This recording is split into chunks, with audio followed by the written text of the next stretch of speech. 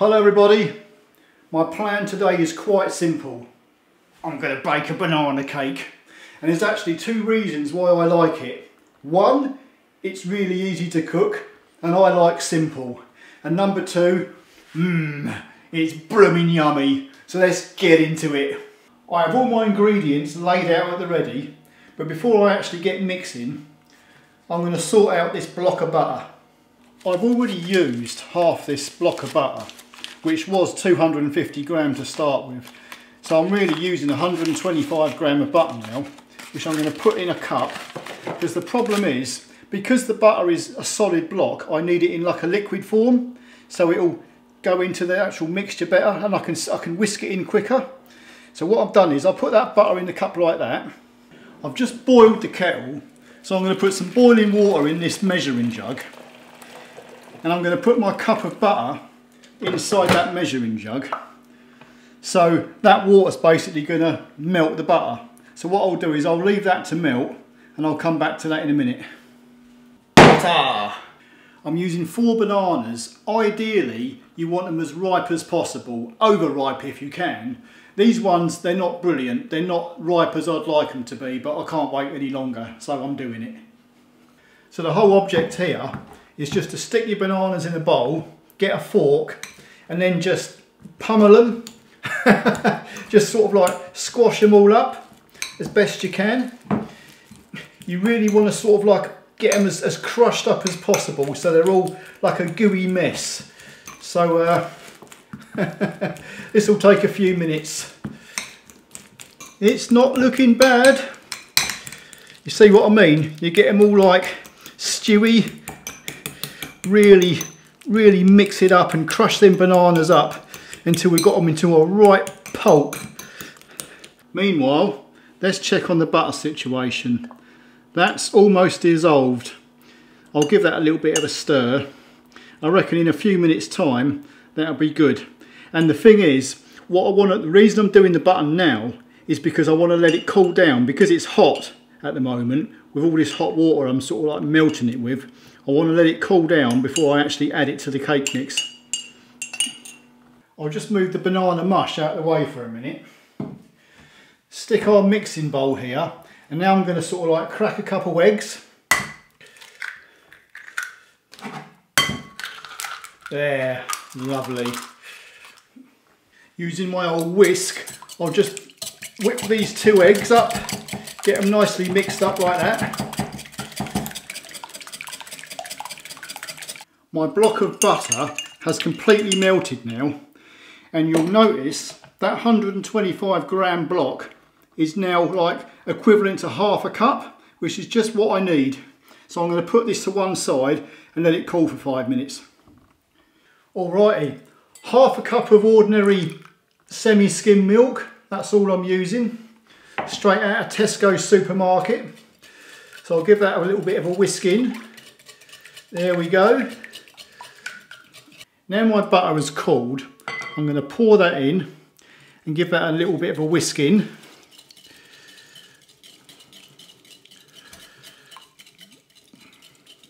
Now we're going to add 1 cup full of white sugar. Give that a good old stir in while we're here. And I've got half a cup full of brown sugar. You don't have to use brown sugar if you don't want to, but I'm putting it in anyway, just for the extra flavour and sweetness. So I'll give that a good old whisk in, get it all mixed up properly. Yeah, absolutely lovely. And for extra flavour we have Mrs. Molly's vanilla essence. So 1 teaspoon of vanilla essence, in you go. Give it a little stir, get it all mixed up. There you are. And this is where we add the old banana. We'll pour that in. And once again, now it's in the cake mix, let's give it a good old whisk up, get it all mixed in good and proper. Da-da-da-da. Not too fast and not too slow, but you need to give that a good old whisk up. I'm now going to add 1 teaspoon of baking soda. So pop that in. I'm putting the baking soda in first so I can get that mixed in properly before I put the flour in. I just want to make sure the actual baking soda is actually mixed throughout the whole cake mix first properly. So give that a good old whisk. I'm going to add the flour now, but I'm just using basically plain flour, ordinary plain flour, and it's 1.5 cups. If you've got a sieve to sieve the flour in, then probably all the better, but I don't have one. So I'm just going to pour it in, and then I'm going to whisk it up. This is where it gets a little bit difficult, because now you've added the flour, it starts to get a bit more difficult to actually stir it. But if you just take a little bit of time and don't try and whisk it too hard, just take it nice and steady, you won't make too much of a mess, and hopefully not slop it all over the sides and onto the floor and table. But just take your time, take it easy, and you'll get there. Once you get it all like a nice creamy mixture like that, you know you're doing something right. Just keep mixing it up and down and in and out. Make sure there's no dry flour left. So I'll carry this on for about a minute and then we'll be ready. That's it. And last but not least, half a teaspoon of ordinary table salt. So I'll just give that a little bit of a stir in. And I think that's it, we're done. Our cake mix is ready to go into our tray nearly. I'm going to stick the oven on now. Ideally you want the oven preheated to around about 180 to 200 degrees. So I'll give that 5 minutes to warm up. I'm using a metal baking tray here, but you can use the thin foil containers if you like. This particular tray I'm using, it's like 20 centimetres in length, 14 centimetres wide and 5 centimetres in depth. But when you fill it, when I put the mix in here, it's only going to go sort of like halfway to 3/4 of the way up, and then it will rise the rest of the way. But anyway, what I was going to do, this is the most important bit. Well, it is very important. I've got my little brush. You want to get some butter or oil or something. I'm using just like Bertolli butter, the kind of butter you'd put on your sandwiches.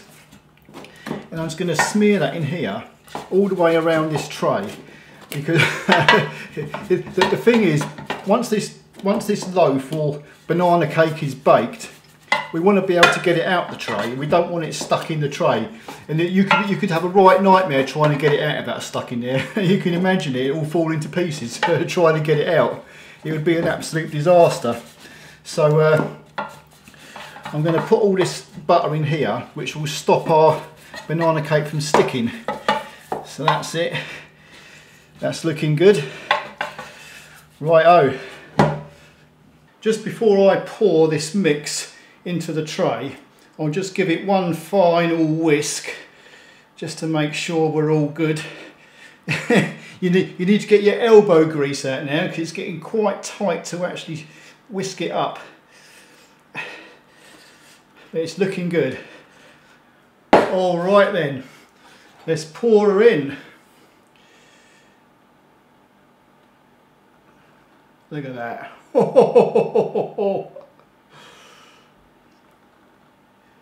There we go.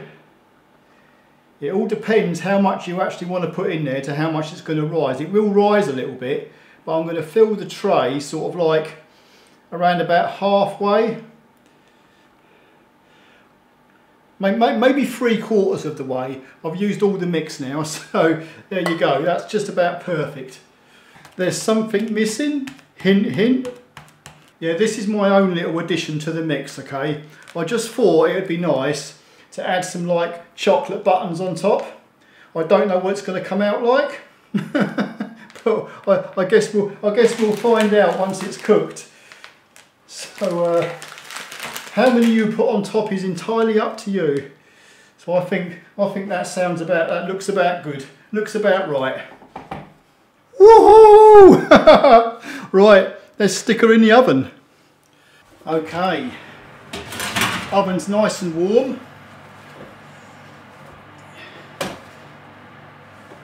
Pop that in there. There. I'm now going to leave this cake mix in the oven for 1 hour between 180 and 200 degrees centigrade. And at the end of that hour, I shall check it to make sure it is baked through properly.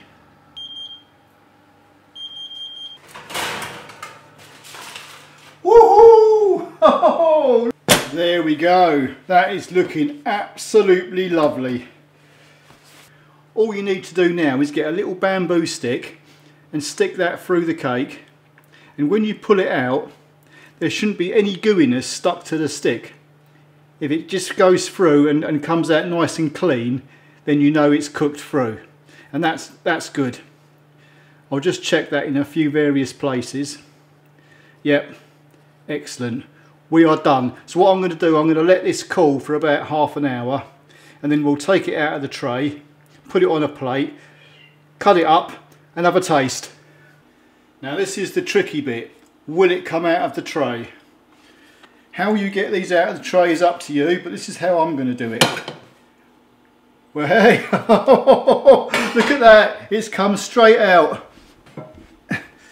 So I'll put another plate underneath there like that, flip it upside down. Ta-da!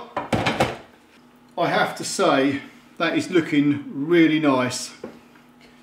And all them little chocolate buttons I put on the top, they've all kind of sunk in and sort of like moulded into the top of this cake. They're going to add to the taste. I reckon it's going to be absolutely lovely. Well, here goes. This is the knife test. I'm going to cut this straight in half. Oh look, it's nice and squidgy. Oh, look at that. Let's pull it apart. Oh, it's still steaming inside. Wow. Oh, that is a work of art. Oh, that's nice. That's really nice. It's all squidgy and it's like it shouldn't be hard. It should be like squidgy and soft, which it is. Flip it out. Let's stop messing around. Let's cut a slice and have a taste. Here we go. It's still warm.